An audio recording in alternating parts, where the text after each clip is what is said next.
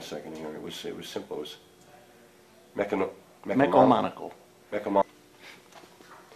Interview with Mr. Arthur C. Mecomonaco at the Carthage Armory, 28 March 2001. Interviewer is Lieutenant Colonel Robert von Hassel. Videographer is Mr. Wayne Clark. Tape 1. Mr. Mecomonaco, you got me. Tell me where you were born and when. Born January 20th, 1926, in Watertown, New York. And did you grow up in Watertown?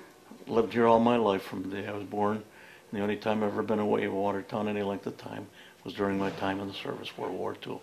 Tell me about your family. What did your father and mother do when you were growing up? My father was an immigrant from Italy back in the early 1900s. Met my mother here in Watertown. They married and had 5 children. One of which died at an early age. The 4 of us are still living. My brother lives in Massachusetts. I have a sister who lives in Alfred, New York. Another sister lives down in Washington working for the government. And myself, here in Watertown, retired. Do you know how your father came to live in Watertown? Yes, it was before World War I. And everybody in Europe was coming to America because it was the golden age in this to them. And they managed to get enough money to come to Watertown. They had some relatives that were in Pennsylvania. They went to Pennsylvania first and migrated to Watertown because at that time Watertown was a big rail center and hiring a lot of people. My grandfather worked first for some railroad for a little while. Then he went into the paper mills, of which there was a lot of them in northern New York. Then he went back to Italy, and while he was back, World War I broke out, and he served in the Italian War during World War I as a machine gunner. Mm-hmm. And then when the war was over, he took my father, who was then the oldest child at 5 years old. In fact, it was the first child, a couple after that, brought him over here, and they worked in Watertown here until they earned enough money to bring the rest of the family from Italy 1 or 2 at a time until the whole family came here. And by the early 1920s, middle 1920s, before the Depression years, they settled in Watertown and raised a good family, a large family. Tell me, growing up as a boy in Watertown, was it much different than Watertown is now? Not an awful lot. The only difference then and now is the progress has gone over the years. This is things we can't stop. Progress is always going to happen. But what I remember when I was a kid in school, and I remember 2nd grade, we were taught that Watertown is a city in northern New York, not far from Lake Ontario and the Canadian border, and a population of about 34,000 people. And as of recently, it still was 34,000 people. But it's not the same people. So it's not the same people, but we never grew or shrunk in proportion, you see. When you were in high school, what did you think you wanted to be when you grew up? Well, I went to a very good school, and the teachers were excellent. We had a very great scholastic record there because they would take the time, and they didn't have any failures. They wouldn't allow it, no matter what it took, discipline or otherwise. We learned, and at that point, I had no goal in life because I just wanted a better life than we'd had because I was a depressing child, mm-hmm. and I can remember much about it even to this day. My family had a very hard time during those years. Tell me about it. Well, my father didn't have work for quite some time. I remember middle of the night, I was probably 4 or 5 years old, no electricity, so we didn't have any lights in the house. Welfare food. I remember one night my mother was cooking some potatoes, and I had to throw half of them away because they were rotten. She could only salvage the good part. I can remember that my father didn't have clothes to go to work in when he did finally get a job. My mother had to borrow a shirt from an uncle so he could go to this first job. I remember that we had clothes from welfare, which were hand-me-downs from other people. First time I had a pair of pajamas of my own. I remember that when we wanted coal or wood for the furnaces, the welfare provided it. All we had to do was call and tell them. They didn't give money in those days or food stamps or anything. They provided, you wanted to put food, they gave you food. You needed fuel, they provided fuel. So it was all stuff that you had to live on. Medical care was taken good care of, but we didn't go to doctors in those days unless you were nearly dying. So it was I can remember very clearly that. And the only thing that brought us out of the depression, of course, was World War II. We started to pick up. And just at the beginning, before the war started, my father's first job, a man had a wholesale business in Watertown, and he was a Italian friend, and he had hired my father for $14 a week to raise 5 kids on. And at that time, as the economy being what it was, I suppose that was reasonable, but it was still pretty tough. We didn't have the nickel for an ice cream cone. We had the 10 cents for a loaf of bread. Mm-hmm. You see, but at times like that, we struggled for everything. And then we worked for the man about a year or two, and he gave him another $2 raise. He was up to 16. I'm trying to make a long story short. A couple of years later, he asked for a raise. They couldn't give it to him. I don't know how he managed to do it, but he managed to save $250. And went out and bought a truck of his own. Went out in the whole same type wholesale business that he was in, food wholesale. And as time went on, and the Wise Potato Chip Company in Berwick, Pennsylvania, seeing the reputation my father had built in his business, hearing about it, came up, talked to him, wanted him to be their agent selling Wise Potato Chips in northern New York. And that's how Wise Potato Chips got started in this area. And now it's a big business up here. Mm-hmm. But he died before he could make it a big success. He died at 52 from a heart attack. And we all said he killed himself working, you see, because that's the kind of a person he was. But he was a family man, a hard worker, and a diligent worker. So that was my life in early years before school. Well, let's jump ahead. Where were you? Do you remember where you were when you heard about Pearl Harbor? Yes, I was at the Olympic Theater in Watertown, which is now gone, status on 6th Street, and we were watching a movie. I came out of the movie just about dark, 5 o'clock in the afternoon on Sunday, and someone said, "Hey, they bombed Pearl Harbor." And I said, nobody knew what Pearl Harbor was or where it was. What's that? Well, the Japanese, they bombed Pearl Harbor. We're going to go to war. And that's when I heard about it. What were you thinking when you heard that? 16 years old, I wasn't thinking too much. Mm-hmm. I was in the state militia at that time, and we played it as a game, you know, it was cops and robbers, that type of thing. Never took it seriously because it wasn't a serious thing at that time. But then when we got into school, and I went to Catholic school, of course, and the prayers were offered, as they always do, that this war would not last long.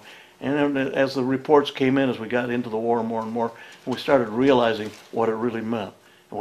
And then we really got into when all the programs came in, the price controls on everything, rationing of everything, drives for everything, rubber drives, tin drives, all kinds of drives to support the war. The rationing was toughest. You couldn't get anything in a grocery store without ration stamps and books. You had one ration book for each member of the family. And one was a red book and a blue book. And the blue book was for all types of general groceries. And the red book was for dairy products and meat, butter, things like that. You went to the store with your ration book, and you tore out a coupon. If you got a pound of steak, you tore out a coupon and gave it to them. And you bought enough food for your family for that day. And that ration book lasted a month. If you didn't let it last a month and you ran out, you just waited till the next month. So we did without an awful lot of things. Sugar was at a premium. All the candy went overseas. We never saw it, but they said they were sending it to us. But the people back home were doing without. But everything was rationed. Tires was impossible to get because they needed for the military. And so if your tires ran out in your car, couldn't get any more. Gasoline was rationed. They give you a sticker on your windshield, A, B, or C, whichever it was, qualified you to get so many gallons of gas per week. Businessmen had a B ration, which gave them more. Important people got a C ration, gave them even more. A was the least. You got enough just to run your car for your groceries and errands, things like that. So it wasn't easy. It wasn't easy at all. But people got into it. They pitched in. They worked. They pulled together. And it's been known the United States was an arsenal of democracy. We supported the whole war. Even before we got into it, we were furnishing England and those places over there for everything they needed. If we hadn't done that, that war, England would probably have been defeated, and it would have been a different war at that point. Do you remember anything about civil defense in Watertown? Oh yeah, I was a part of that. Yeah, we all volunteered for that. I was a street warden. Mm-hmm. We wore that white helmet with a civil defense triangle on it, an armband, and we were authority. You walked down the street and you saw a light in a house. Well, during a practice blackout, if the people didn't put it out, you said, I'm going to have you arrested. And they had to do it. You know, we weren't that way, but we felt kind of powerful. Being kids, I was only 15, 16 years old. But it meant something, and we were drilled on that. And civil defense was a big thing. We learned how to put out fires in case of an incendiary attack from here, a remote possibility, but they were experiencing it in England, so the possibility was it could happen here. That was the worst kind of danger to civilians. You see, incendiary bombing, because they just burned everything. What other kind of training did they give you in civil defense? First aid mostly, because if any people in the population got hurt, you want to know how to take care of first aid with them until they got to better treatment. Conservation of anything. If you saw someone doing something around their home that shouldn't be being done, I can't give you instances because it's too nebulous in my mind. But anything that you thought wasn't exactly what they were suggesting we do to make things right, we had to caution people on them, you see. And did they ever train you in like aircraft recognition? oh yeah, they try. Not so much in Japanese, but they did the German, because they said, well, there's no chance of them coming over, but we want you to recognize the planes just in case someday you may need to know, you see. Did they set up any spotting stations around? Yeah, we had especially on Dry Hill, which had served as after the war, served as a radar station for the Air Force. But they did have spotting stations up there. Pine Camp at that time, which is now Fort Drum, they had a lot of spotting up there for that reason. Security was tough and strong up there. They built that camp awfully fast. I remember it was nothing but sand and pine trees, and they built a whole camp in 3 or 4 years before the war, because they started training up there, because our government saw this war coming on. They knew it was just a matter of time that we were going to get into it. They just didn't know how or didn't know when. And the decision was made with Pearl Harbor. But you see, Roosevelt did such a great job of kind of going back to what you asked me about the Depression years. He started these programs, the PWA, or WPA, Works Project Administration. My father got one of his first jobs with that. He had to borrow the shirt to go to work there. But it got him to work, you see. And he'd go up water lawns at Thompson Park during the summertime when it was so hot and the grass was burning. At night he'd go water the lawns in the park entrance, which had some beautiful hedges. They didn't want him to die, so that was his job. He got paid for that. All those stone pillars and walls that you see around Thompson Park, he helped build those during that project. I had 3 uncles who were in the old CCC. People don't know what that is. Civilian Conservation Corps. This is where they took teenage boys, not primarily to get them off the streets. All the kids were getting in trouble those days. Everybody stole. The only way you could get anything. So they cut down on crime by putting these kids places, type of army camp, which was good experience for them. Because being in the CCC, they wore uniforms, they were supervised, lived in barracks, and they were out in the woods somewhere, and that's all they did is conservation work. Cut brush, plant trees, fix up old roads, build some new ones. All the things that they do in all of the big parks of this country were started during that time, state and national parks. Get these kids, and they got money for it. But they had to give so much and send it home to their parents. So it's also a means of income to the family. And they could go home once a month and visit. And that was a prelude to a war that they get an idea of what was living with another bunch of people like themselves. And it served good for them when they did get in the service. It gave them a little bit of training of what it was going to be like when they did get in. So there was a little hidden advantage there. Let's come back to 2 points and then we'll move on to your service in World War II. You're talking about the Dry Hill and the air warning service. At that time, did anyone really think there was a chance that the Germans might bomb upstate New York? No, because if you remember before the war, we adopted an isolationist government type of living, you see, because we figured we had 2 oceans separating us from everything. And at that time, the world was a pretty big place. A plane didn't come across the ocean as it does today. They used to have to fly and land every so often, and you'd never be a surprise coming across. They'd know you were coming. So we never really took it seriously. It was just in case type of thing. But people would go up the hill with the equipment and watch for planes? No, that was done by the service. You see, by the government. They established people. There was no Air Force as such at the time, but whatever jurisdiction the government put it under, they'd go up and just was prepared to look, and more for training than anything at that time. Because eventually, if the war came out and they had to go somewhere and do this job, they'd be a little prepared for it. You see. Now, Pine Camp grew very rapidly after 1940. Oh yeah. Before then, all it was sand, as I said, palm trees, pine trees. People used to come from all over, pick huckleberries. It was a great huckleberry place. You could get tons of huckleberries up there. They grew wild. Is that where they used to call Pine Plains? It was first called Pine Plains. It goes back to Civil War, actually, that they used it for. General Grant was up there, and they came up, brought tents and lived in tents in training up there. Then they developed it, and the National Guard put up some cement buildings up near where the airport is now, and they owned 5 or 6 cement buildings was all, and they used it for training area periodically, nothing steady. Then it grew from that and from Pine Plains to Pine Camp. Then they developed it. And then when there was the threat of war, then they started this big building program, and the old camp still stands. And those buildings are only supposed to be temporary buildings for 10 or 15 or 20 years.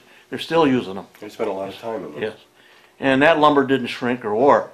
They're just as sturdy as they were when they were built, like the lumber you buy today. Well, now, what was the impact on Watertown? You had the 4th Armored Division there and some other units. It was good for Watertown, anything, because just as now, if Fort Drum were to close down, I can't imagine what would happen to this area. And it was the same then. We depended a great deal, because there was always some kind of troops up there. Maybe not in big groups or big quantities, but they was all good to the economy, especially the barrooms. Mm-hmm. All right, now tell me how you came to be in the Army. Well, again, when I tell the kids in school, when I give these lectures, when I was your age and in school like you are today, we had nothing to look forward to but being drafted. Now, back before the war started, as you recall, President Roosevelt started this selective service system. And this was simply a draft system where every boy who turned 18 was automatically going to be taken into the Army, picked by lottery number. And then they went into the service, and they were supposed to serve 1 year, and then they would come out, and the next group of 18-year-olds, each year, would be a new batch, would be going in. And that's what they did at Fort Drum. They built at Pine Camp at that time, built these buildings just for getting the number of thousands of boys that were going to be going in, and a place to put them and train them. And that's how it all started all over the country. And when the war broke out, it was no longer 1 year. Next year it was going to be, you're going to be drafted, and you'll be in for the duration of the war plus 6 months. And that's the way. So I was 18 in January, and I got my draft notice a few days later. My principal managed to get me a deferment for 6 months because I would be graduating in June. And I graduated on June 18th. July the 10th, I was drafted in service. Went to Fort Dix, got evaluated. Something about listening to some sounds on earphones made me a radio operator qualified. So they sent me Fort Bragg, put me in the artillery, and I became a forward observer radio operator. At first, I was just a radio operator, but something about, I guess I was small, easy to get around. They thought I'd make a good forward observer.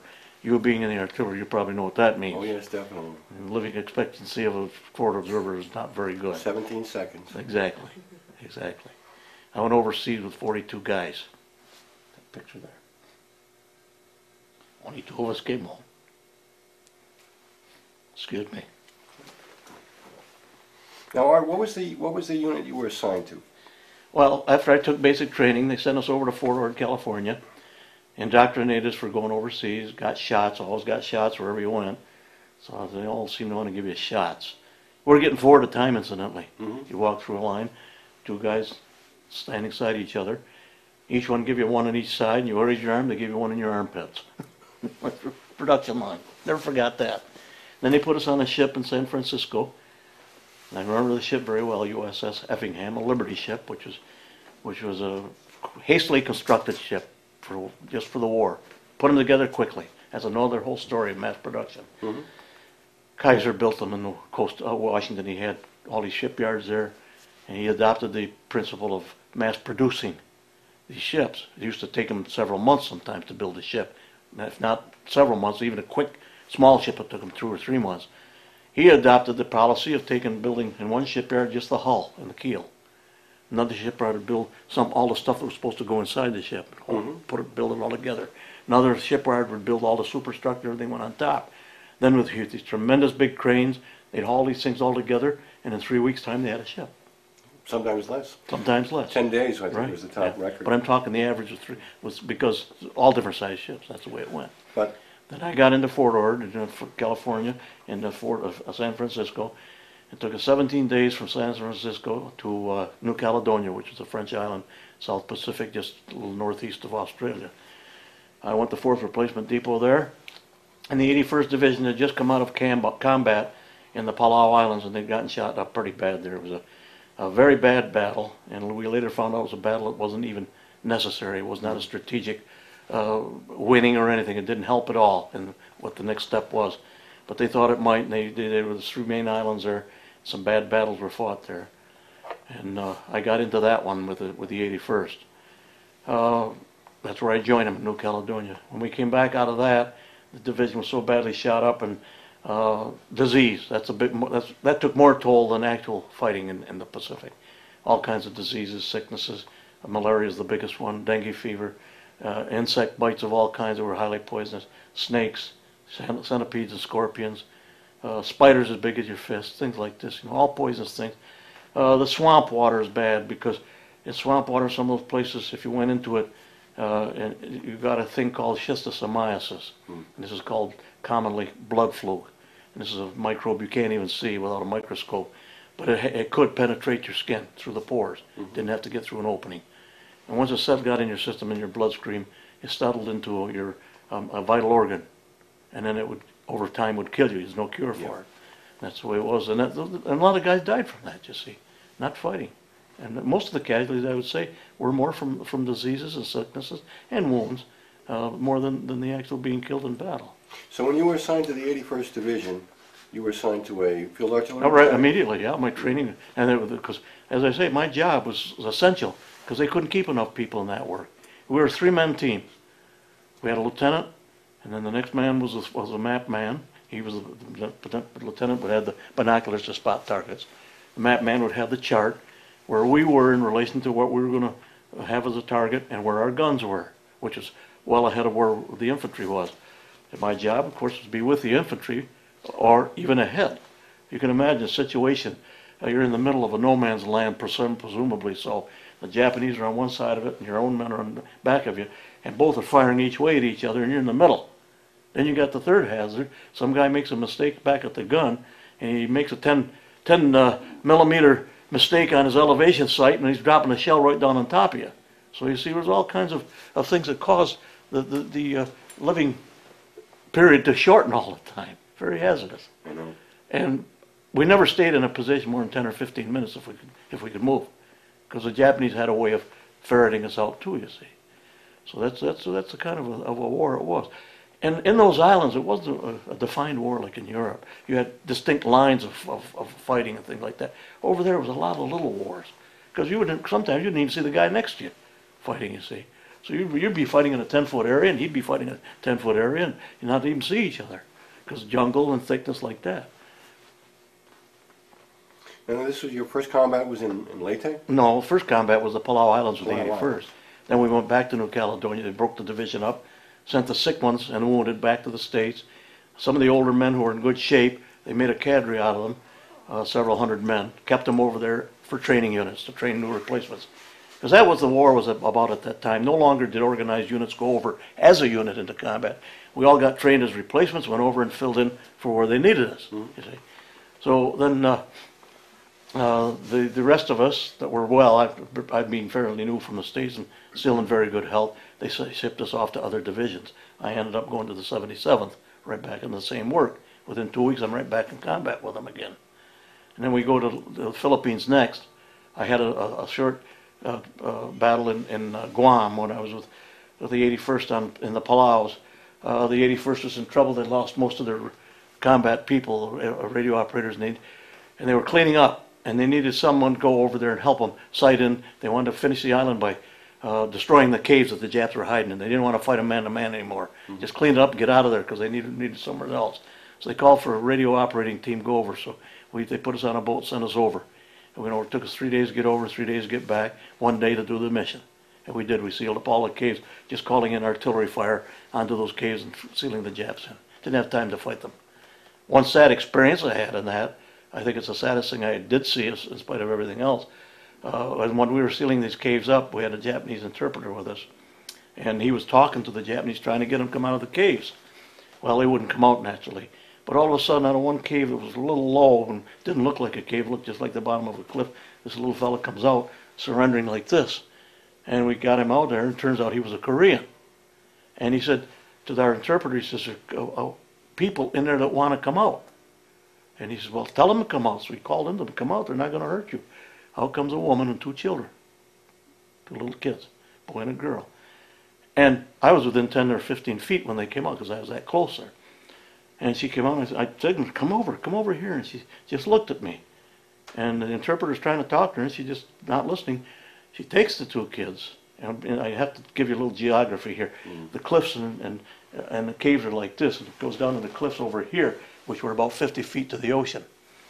She just looked at me and she took those 2 kids by the hand and she turned around, walked to the cliffs, and just jumped over. Because they were told how terrible we would treat them if we took them as prisoners. And these were people who were civilians and were brought to those places by the Japanese before the war to do all the work that they didn't want their army to do. Because they'd spent years in the Pacific occupying these islands, you see, before the war. That's why they had such command over there. They owned the Pacific. Now, was this on Guam or was this on Tinian? This was on Guam itself. Tinian was part of that group. We didn't get on that. We just had to clean Guam up.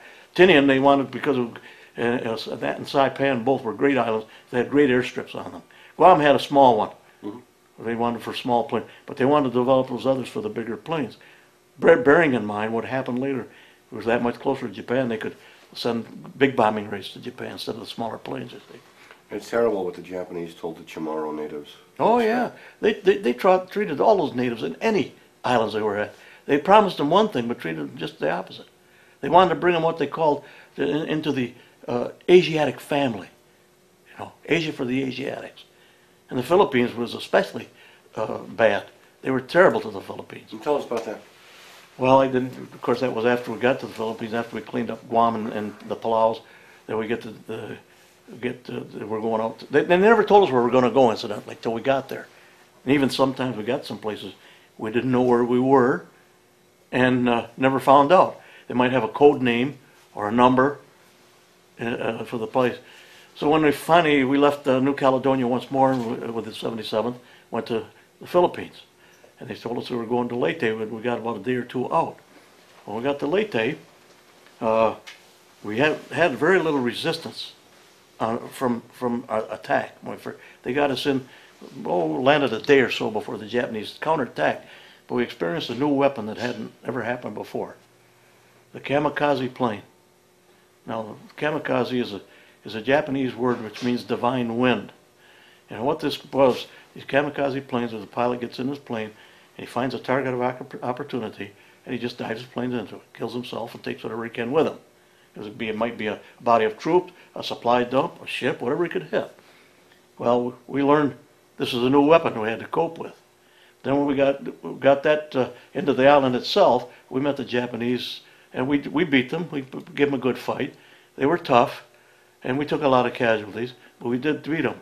Then we had to get across the island to the port of Ormoc, which is a good port on the opposite side, west side of Leyte. Started across, and there's a dirt road that went across, good road, but it was an open jungle. It wasn't a heavy foliage. Tall trees, 150 feet tall. And we didn't realize this as we went, and we got maybe 5-6 miles across that road, and all of a sudden we're starting losing people from behind, people getting killed from behind. There were snipers in those tall trees, and beside the road there was a bank that went up 5 or 6 feet. And in the sides of those banks were holes. They called them spider holes. There'd be Japanese concealed in there. And when we passed by, they'd come out and pick us off up from behind. We lost a lot of casualties, and we weren't going to make it across the whole island at the rate they were going. So we turned around, came back, and they put us on LSTs and did an end-around play and came up and took over Ormoc from the west. And it was from that point, they set one force up and got blown out of the water by artillery on a small island off Leyte. They didn't realize anybody was on that island. So the task force had to come back. It's only 2 or 3 LSTs, not a very big one. They thought they might get a little beachhead established over there. So they sent them back, and they took air reconnaissance. They couldn't find anything on the island looked of any size for a force. So they gave us a whole force, and my unit got to go as the artillery part of it, a regiment of infantry, some supply units, and a couple of Navy men. And they took us to this small island and let us off. We're going to take this island over. Well, we got in a couple of miles, nothing happened. So by that time it was getting dark. We settled down for the night. About 10 o'clock at night, we got a banzai attack, and these Japanese came out of the jungles, howling, screaming.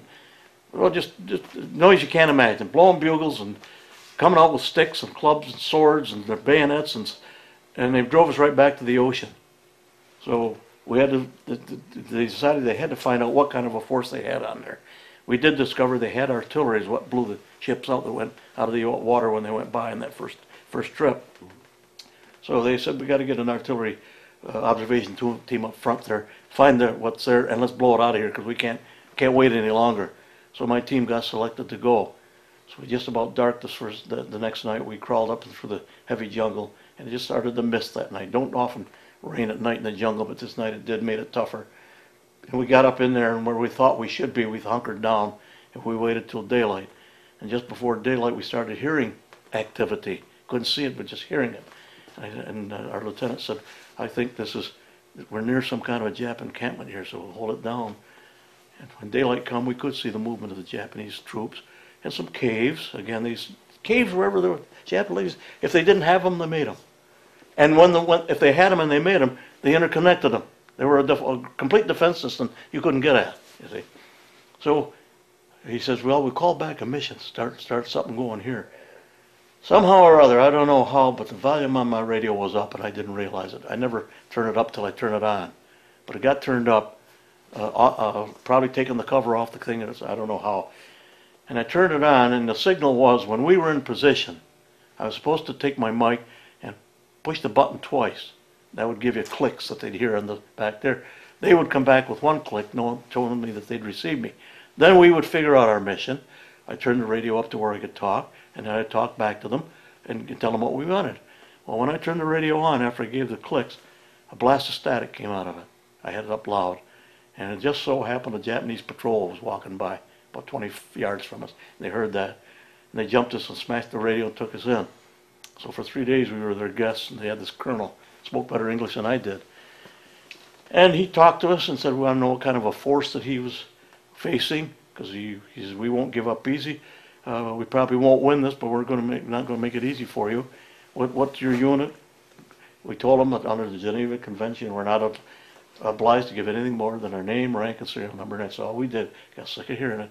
He says, hey, we're not a signatory to the Geneva Convention, so we don't recognize it. And he said, we'll get it out of you one way or another. And they did. They beat us. They do whatever they could to make us talk. And minor tortures. Not real bad stuff, but enough. You wanted to talk. And but I got stubborn. After a while, I got so I was hurting so bad, it didn't hurt anymore. And I said, there ain't anything more you can do to me that's going to make me tell you anything's going to help you. I'm just not going to do it. So the third day, he's come up to us finally. He says, we're going to pull a banzai attack tonight at 10 o'clock. And he says, I'm not going to be responsible for what will happen to you from that point on. I don't know what my men will do to you. I don't know what's going to happen in the attack, but I'm not going to worry about you. But he says, you can bet none of us are going to come out of this. I said, well. So the three of us sat in our cave that they assigned us, talking, and the lieutenant said, well, if you guys want to talk, he says, I won't turn it in. He says, we've gone through all that we've gone together. And he says, you've done through a lot. And he says, I'll just turn deaf here because I think we've gone through enough. I says, I just don't care anymore. I think if I wanted to die at that point, at any time, I think it was at that point. I just didn't care anymore. I didn't want to ever die. But you do reach a point that you wonder which is the easiest way. So just at that time when the banzai attack was supposed to start, I heard this explosion, long way off.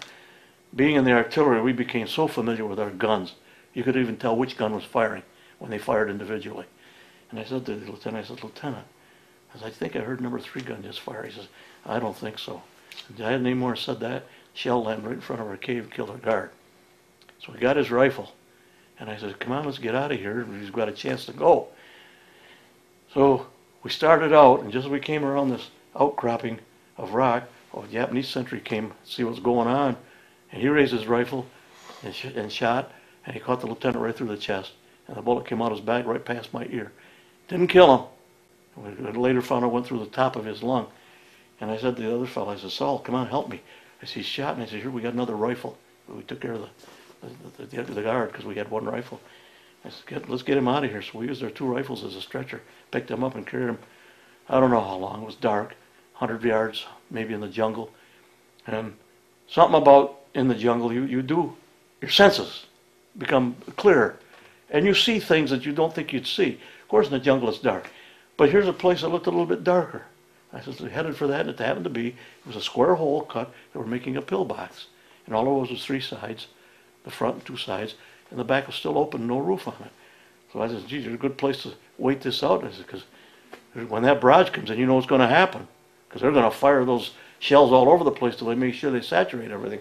So we got in there and we waited it out all through the night while the barrage did happen.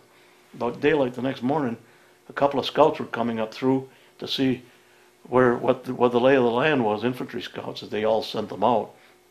And I happened to be looking over the edge of the thing just at daylight and saw this little movement about 50 yards away. And I thought, well, it's just things in the jungle happening, but sometimes you think you see things. And I saw the movement again. I could make out the roundness of a helmet. And I waited a little bit long, and they crawled a little closer, and finally I was able to call out. I said we're over here. I says, where's so-and-so? I gave him a 906 field artillery. And this sniper, this scout stuck his head up, just had a machine gun on the hill back of us, fired and killed him. And the other guy tried to get away too, and he stuck his head up, and he got killed. So I crawled out and got their jackets off and their medical kits and water, because this lieutenant was suffering. He wasn't bleeding bad for the 2 wounds, but we didn't have any clothes. They took our clothes away from us. All they left us was our shorts and socks. Took our ID bracelets, ID watches, dog tags, everything, souvenirs, you know. And I went and got their stuff, and we gave first aid as we could. The good old sulfa drug, which was a miracle drug at that time. We all carried them, pills and powder. If you got wounded, you sprinkled the powder in the wound, and you took all the pills that you could take by water and built a tremendous defense against infection. So I got these medical kits, and we took care of the lieutenant. We used our undershorts and socks to staunch the bleeding on his wounds till we got the medical kits from these 2 fellows. And we put the compress bandages that came out of them. And later we found out, they told us, if it hadn't been for that, he would have died. I don't know why he didn't die sooner. He laid all night that way, you see. I guess he had a good constitution. And what we did, I guess, was done in time. So it was a while longer. And then finally we saw some more movement coming up, and we heard battle starting on where we'd come from, so the attack was going on. And there was a scouting team came up, a whole squad of men. And I said, let's get down. There's a machine gun nest up on the hill over here. And the guys, who are you? And I told them, get down. I said, so we sent a couple, flanked the machine gun nest, sent a couple fellows up with it. They got around each side of it, and they threw a couple grenades. They destroyed the nest. They came over to see who we were. Oh, you must be the 3 guys that's been missing. I says, yeah, we're the 3 guys. Don't we look it? And there's these 12 guys standing around. I never saw 12 guys cry like those guys did. They felt worse than we did, I think. They called in. They got us back. Called for some stretcher bearers and first aid people. They got us back, went through our lanes and lines. That's the rest I remembered. Until they put us on a boat, sent us back to Leyte, and would put us in a field hospital. The lieutenant got sent back to the States. He made it back, and he lived. So the other fellow and I, we were run down from malnutrition, not eating good. Didn't get hurt too much physically, just the torturing and the things like that. And then when we finally cleaned up Leyte, and then they put us in the hospital, as I said, and we came out okay. Went back to our units, and just took it easy for 3 or 4 weeks. Had a beautiful place on the beach, nice, just as beautiful as any of the beaches you see in these travel logs. We had a good life for 3 or 4 weeks there. White sand beaches, tropical waters, palm trees loaded with coconuts, bananas hanging from trees, mangoes, all the fresh fruit we wanted, and the natives to do our work, do our laundry. We took it easy for a while. And then they came around, and the generals decided to visit all units. So you congregate 4 or 5 units at a time. And he's going to give us a talk of where we were going. And for the first time, he said, for the first time, we're going to tell you where you're going. He said, we're going to Okinawa. You know, the Pacific is loaded with islands with all funny names. And it didn't mean anything to us. He says, well, he said, I'm going to tell you right now, Okinawa was the first of the Japanese home islands. And he says, you know, it's not good. You think you've had it tough now? He says, it's going to be worse when you get there. So we're going to start an intensified training program, new weapons, new methods, new training to cope with what you're going to have happening to you, so you be prepared and learn your lessons well. He says, look at the man sitting next to you. And he said, we did. He says, no. He says, the reason I tell you to do that, he says, when we get through in Okinawa, one of you is going to be there. They expected 50% casualties. Let's hold there for a minute. We're going to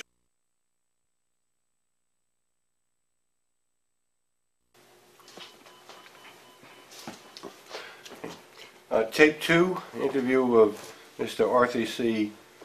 Mecomonaco, Carthage Armory, 28 March 2001. Art, we were talking about you were preparing for the invasion of Okinawa. What actually happened? Well, I guess I left off you telling you where the general had gotten all the units together and told us to pay good attention to the training we were going to have, because it's a new type of training. We were being furnished with all new types of weapons that they come up with, new strategies, and I told you about the kamikaze planes that we first experienced in the Philippines. So we knew that was going to be probably a big obstacle in Okinawa, the closer you get to Japan. Because you got to realize at this point, the closer we get to Japan, the shorter their supply lines are getting, and their advancements could be a lot shorter being close to them. Our supply lines and having to go greater distances to meet them were taking place at the same time. Of course, we were better equipped to do that than they were, no question. So when I told you that he said that look at the man sitting next to you, because one of you wouldn't be back, wouldn't make it through that. They expected 50% casualties in Okinawa. And he said, so go to work and learn your lessons. So we did. 2 weeks of very intensive training. Got on ships, sailed north, went to Okinawa. Easter Sunday morning, April the 1st, 1945, we landed in Okinawa. And I had to transfer off my ship and go onto another smaller boat to meet with the infantry unit that I was going to go. I was in the initial landing, going to be on shore, ready, so as soon as the artillery got in, and they might need it, I'd be ready to give the transmissions back for fire mission. So I got off my boat, and just as about maybe 400 yards away, just as we got away from that boat, the kamikaze attack started. And a kamikaze plane came right down, hit the ship I just left, killed everybody on the bridge. And we had one commanding officer, Lieutenant Tanzello, was one of our colonels, not lieutenant. He got killed there. So I went and met with this infantry unit, and we went right in on shore. Now, the Navy had developed a strategy for coping with the kamikazes. And what they did, any ship, there were 700 ships, went from the Philippines to Okinawa. And when we got there, every ship who was not involved in the actual invasion, supply ships, troop ships, ammunition ships, anything like that, just the battle wagons, that we had a couple of them, had aircraft carrier, had a lot of cruisers, a lot of destroyers. Anyone, combat ship who was not had to support the invasion was given the job of being out 20 miles out to sea, and they formed them in a circle. And they just steamed in a circle, continuously steaming like that. The strategy being was air reconnaissance showed where the airstrips were on Okinawa, so they knew which direction that the attacks by air would come from. So they positioned those ships in a strategic area so they could meet that onslaught. Those ships are sailing in a big circle. You couldn't see one side of the circle from the other. And the kamikazes would fly over. And when they came over the outside of the circle, they sent up a curtain of fire. I don't know how anything ever got through it. You couldn't tell it much in the daytime, but if you saw it at night, it's just a solid sheet of metal going up. And you got to remember that they're shooting tracers up. And a tracer is only every fifth bullet. So you see how much is going up there. You're only seeing 1/5 of what's going up. And it's an actual curtain. And so they did. They'd get a bunch of those planes shot down by that side. Then they'd come over the middle of the circle, nothing's happening. But when they got to the inside of the circle, they'd get another curtain of fire going up at them, and they took more out. But in spite of that, they came over such numbers that some always got through. And they did. They crashed into ships. They crashed into smaller boats landing, groups of men that were on shore, piles of supplies, things like that. And they did a lot of damage. So we got in. They didn't meet us on the beaches as far as the Japanese on the island. They sucked us in for a couple of miles, thinking to attack us and flank us, you see. So we got in. Surely enough, we got in a couple of miles, and all of a sudden they did. They came out with full fury. And from that day on, there was never a day there wasn't fighting, constant fighting for nearly 4 months, day after day. And it was intense. One place I remember called the Escarpment. It was like a line of low hills and cliffs, 30 to 50, 60 feet high. You couldn't climb up them. They're so steep, even as they were more like a hill than a cliff, but you're still going to go up them. And seeing this, they had planned, they brought grappling hooks and some ladders that would reach the lower places, 30-foot ladders. When we got to that, they were going to try to get up there. They put these ladders up, and as soon as the infantrymen climbed up those ladders, and I'm with them, because they figured they might need artillery support up in there. So my team was with them. As soon as these infantrymen stuck their head up over the top, the Japs were there waiting, shooting them right down as fast as they went up.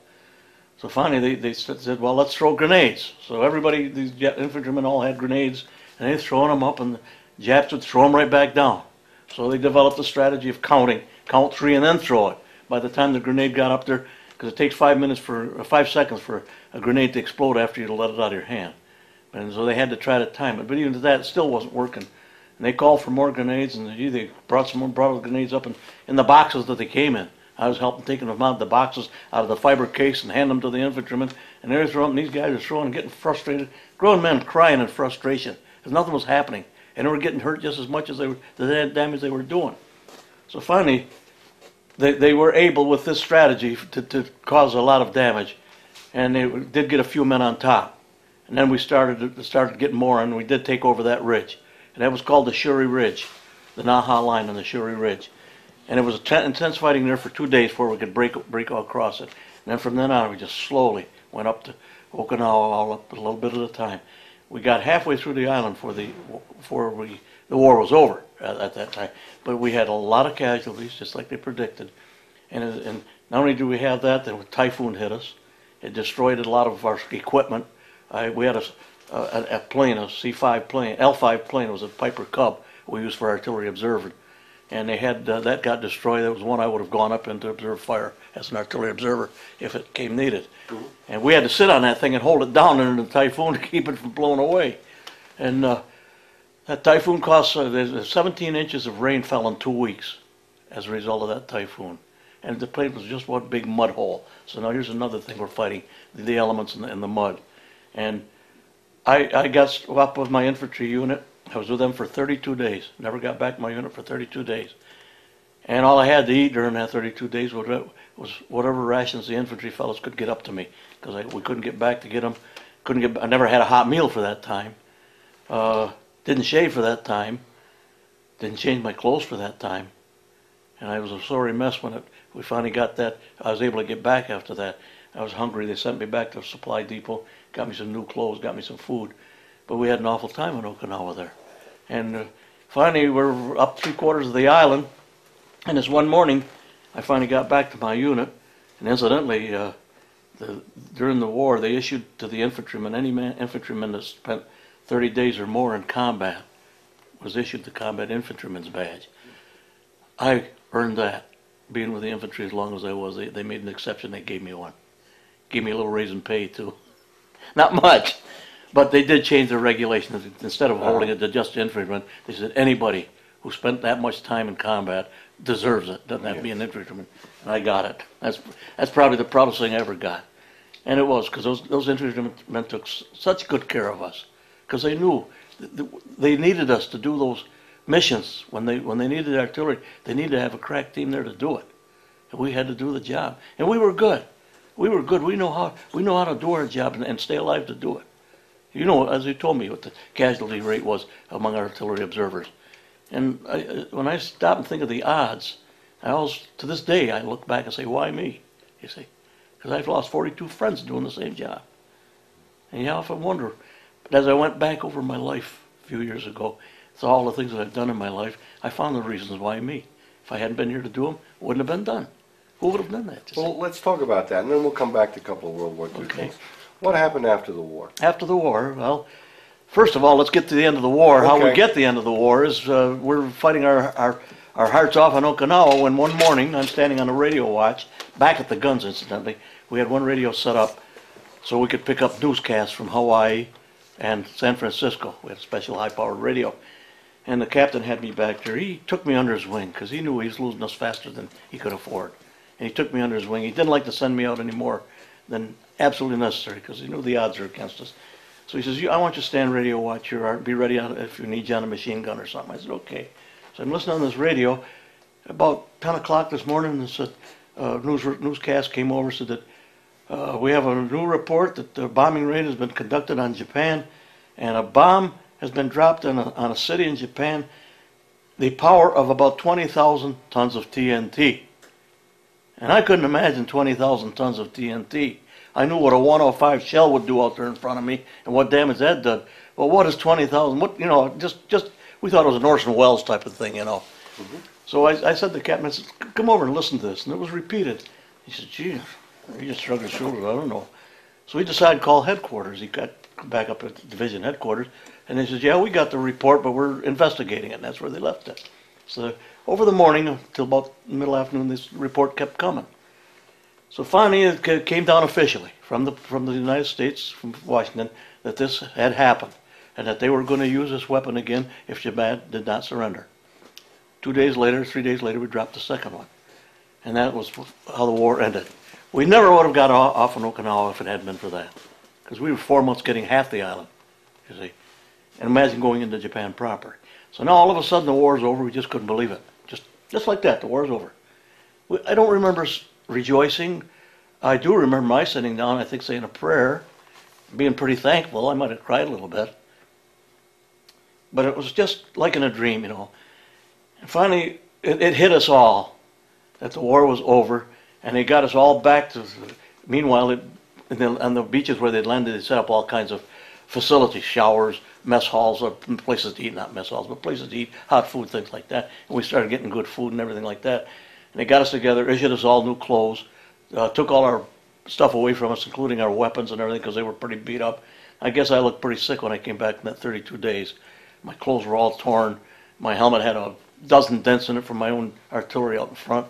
And as young as I was, I did manage to get some peach fuzz here, about an inch long. And I never shaved only 2 or 3 days, you know. And when I came back, I guess I don't think I'd like to see myself in a mirror, because I must have looked pretty bad. So they got us all outfitted, got us all cleaned up, put us on boats. We sailed to Japan, and our job was to go to northern Japan. We landed in the port of Aomori, which is in the horseshoe part of Honshu, northern Honshu Island, which is the biggest island. It's a big horseshoe there. It's in a bay. Right in the end of the bay is this port. That's where we landed. A strange thing happened when we landed. That's in the same latitude as we are. So their winters are exactly like us. A lot of snow, a lot of cold. Summer's just like ours. So when we landed there, we went in combat loaded. They gave us all new weapons. We went in with bullets in the guns. We had them on lock, but we had bullets in the guns. They told us, we don't know how we're going to be received. We don't know what the population is going to do. So we went in just the way we were, nice and slow, got off the boats, walked down the main street of this town, going to the railroad station to get on a train that would take us to another village, was where we were going to be occupying an army base that was there. So as we walked down the street, the Japanese people were on each side of the street. The whole town was out. As we walked down the streets, as we came abreast of them, the people would bow their heads, turn their back to us. And we took this as a kind of a sneer, an insult. Couldn't understand why. We felt kind of bad about that. We weren't there to hurt them. We got on our train, went into this village in Hirosaki. It was the name of the village. And they put us in this army emplacement camp. It was a great big quadrangle with just big wooden buildings around it. Training camp for Japanese soldiers. That was our occupation station. Then they set me back up to Hokkaido, which is the northernmost island, back to the division artillery. And that's where I spent that winter with the division artillery. And of course, I'd been sick. I had malaria and all. My ears from the artillery was in bad shape, ringing all the time, earaches and everything else. So I had to be given light work, and they put me in the office doing work, and that's what I spent in Japan, northern Japan, doing. We had it good. The city was a modern city. Went skiing every day because they had nice ski slopes there. Movies at night, good food. So much I could tell you, probably more time than we've got. But we just a complete departure from what we've been through, you see. It was kind of hard to get used to. And we always looking over our shoulder, in a sense, you know, thinking something bad's got to happen here, but it didn't. In the other village, we were quarantined for 2 weeks before we could go into the village and meet the people and anything. So when they lifted the quarantine, because they didn't want us to bring anything to the Japanese, and we didn't want to get anything from them. We didn't know what diseases or sicknesses. So when they finally let us go into town, this September morning, I'm walking down the street going into town. There's all these little kids all going to school, just like they are here. Happy little kids going to school.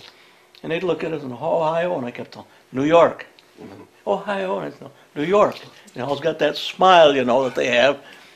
So we got into town, and first place we hit as we get in the end of town was a kimono shop. So we went in there. I said, I'm going to see if I can get a kimono or two. We bought the place out. The guy had maybe 15, 20 kimonos. But the three of us that were there bought them all out. And I was going to send enough kimonos home so all my sisters and aunts and uncles could have one.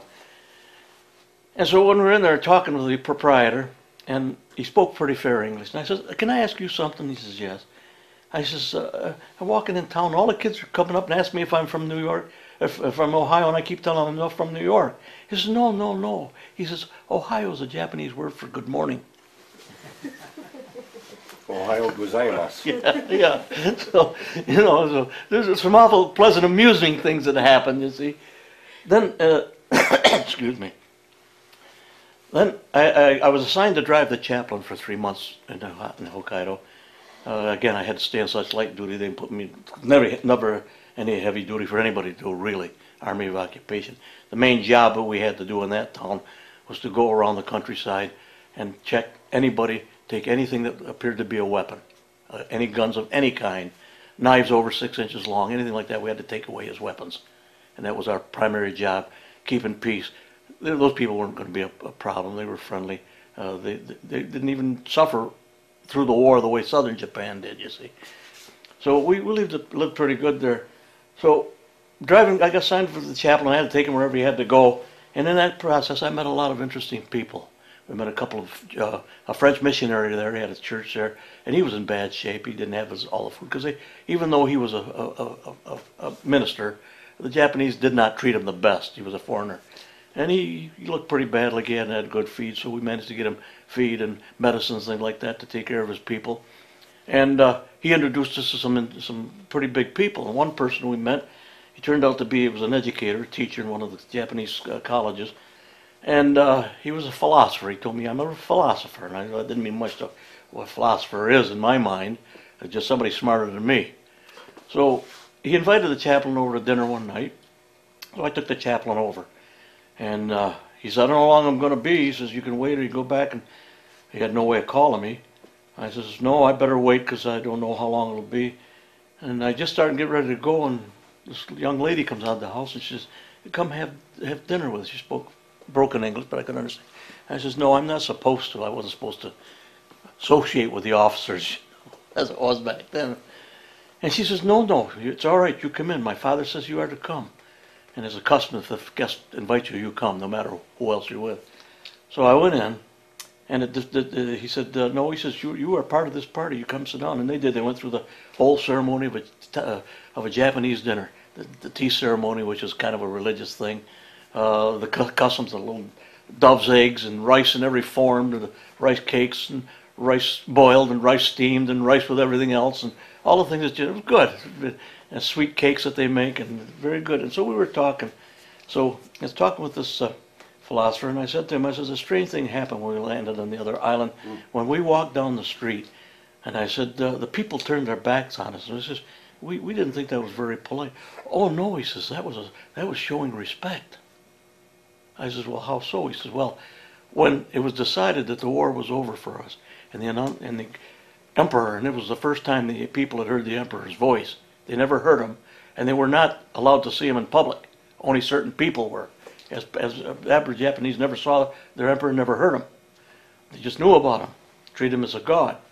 And he says, no, he says, when the emperor for the first time talked on radio, he told us that when the American troops came into Japan, that we were to give them a great deal of courtesy, that we were not going to come in and do anything wrong to them, and that they were to treat the American troops with the same respect they did their emperor. And that's what they did. They don't consider themselves worthy enough to cast their eyes on their emperor. So when they turn their back and bow their heads, it means they're showing a sign of respect to us.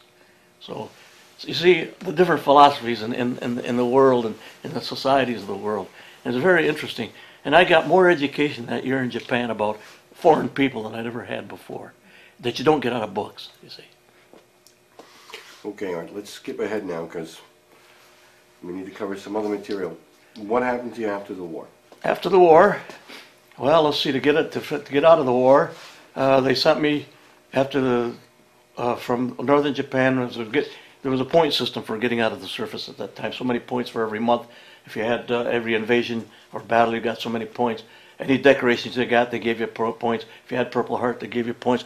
And when you achieved a number of points, qualified you, they sent you home.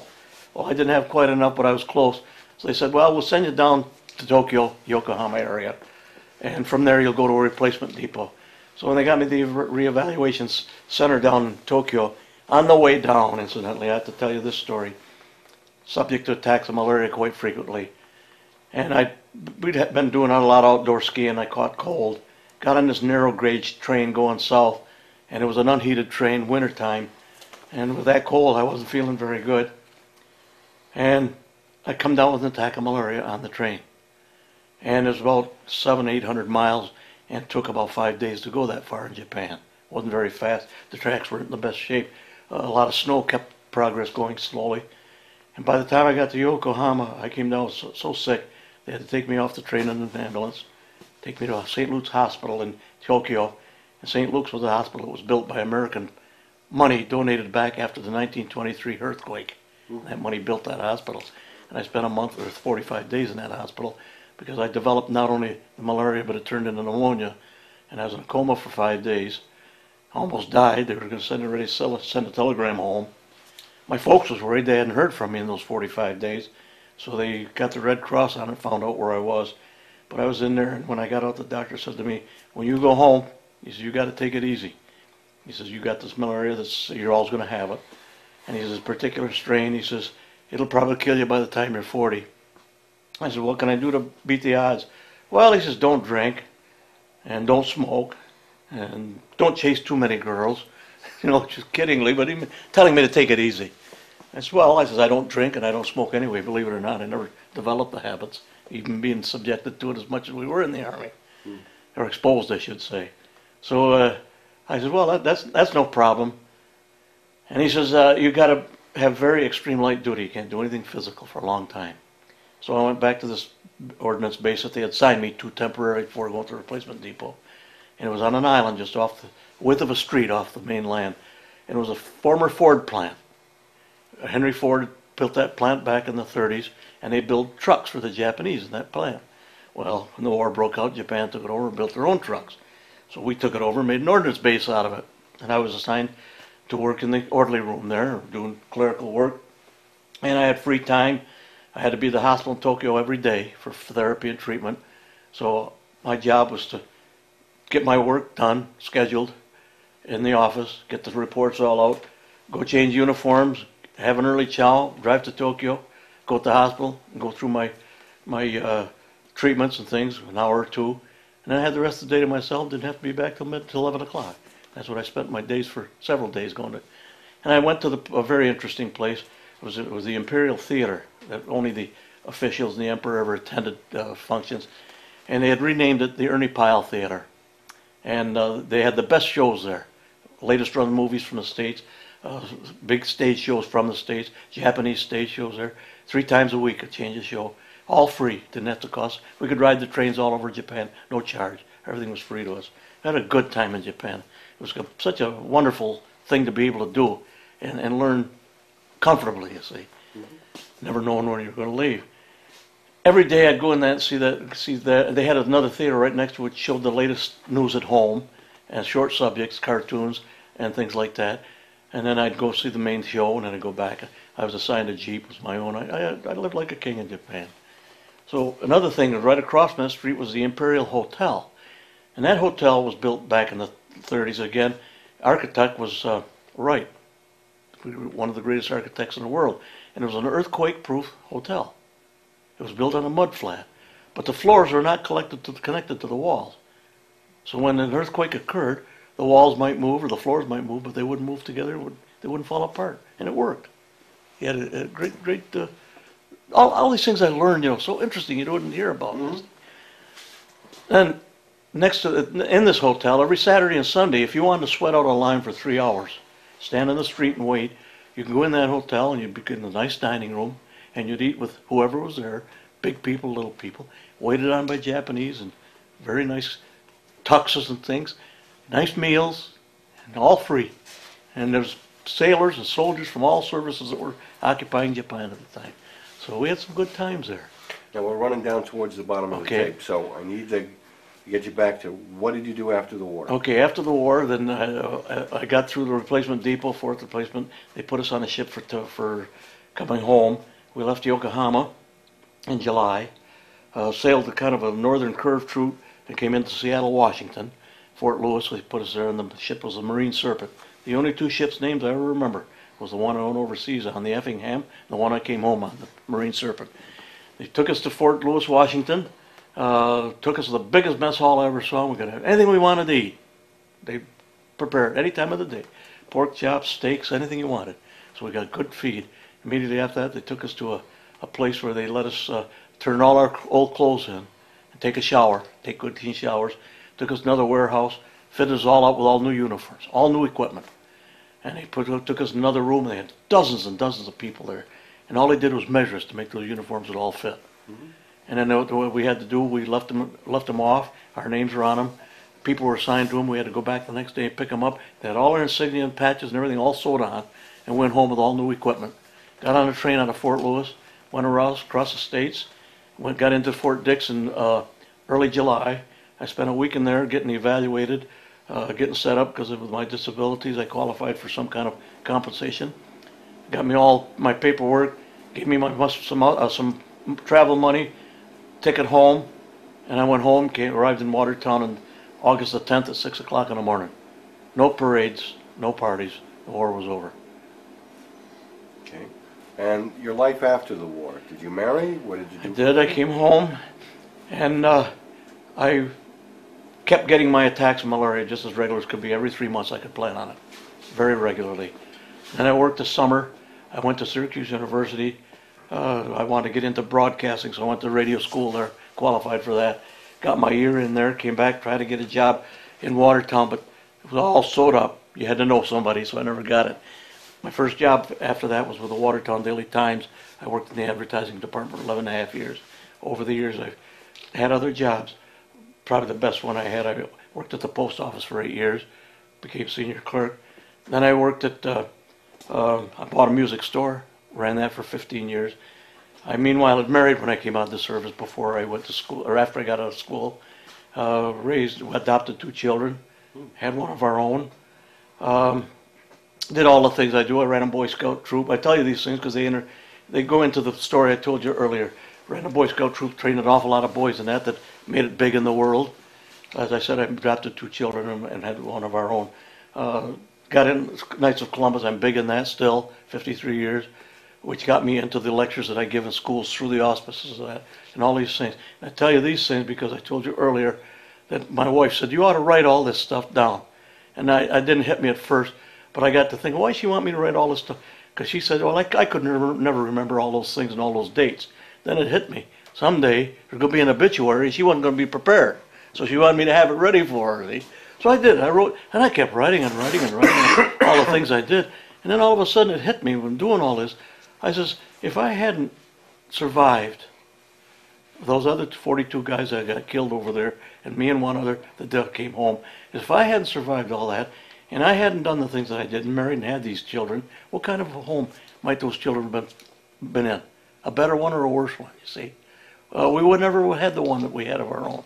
When I had the Boy Scout troop, and these guys, Bob Hickey, he was an admiral in the Navy, commanded a big aircraft carrier, recently retired.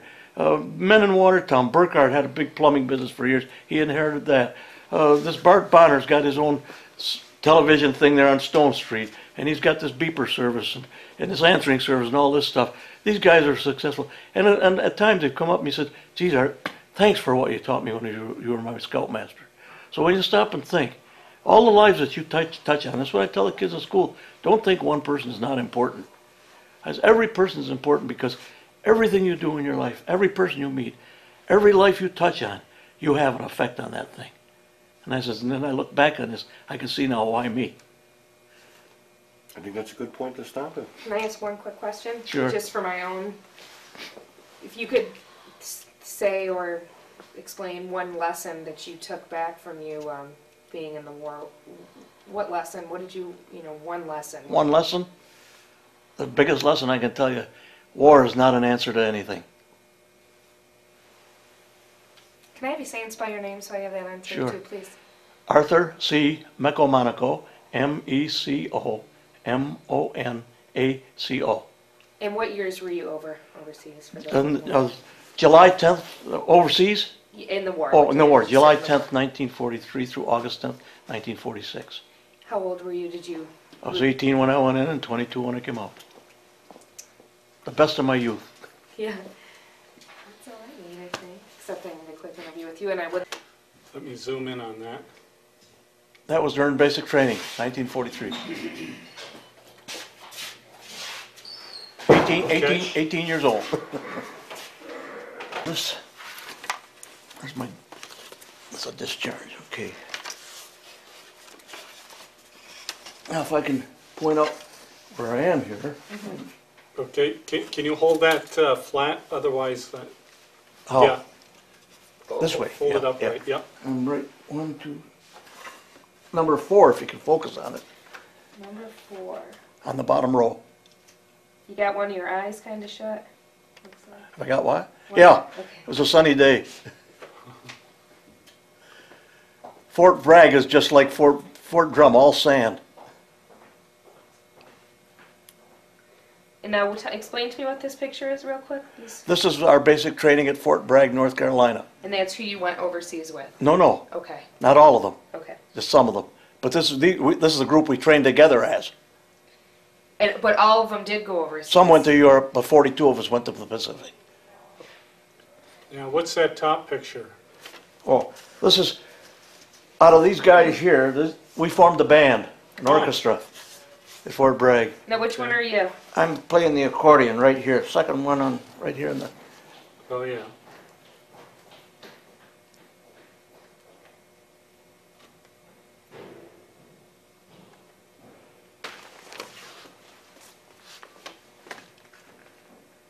can you see the print enough to read it in there? Under the medals? Yep, Oh, because that'll tell you what they are. I sure can. Now, the one at the very bottom, that's my latest accomplishment. New York State sent that to me.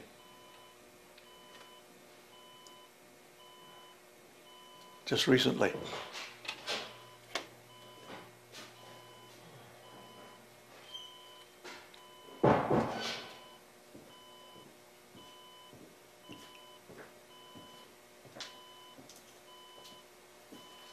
In the top Okay. picture, and I'm, okay, let's see if we can get it here. Okay, the one fella sitting down on the end, and I'm directly in back of him on the, Now, whereabouts are you? I'm on the very end of the picture, second one from the front row. There's a guy sitting in front of me, and I'm second one back of him, kind of on his left.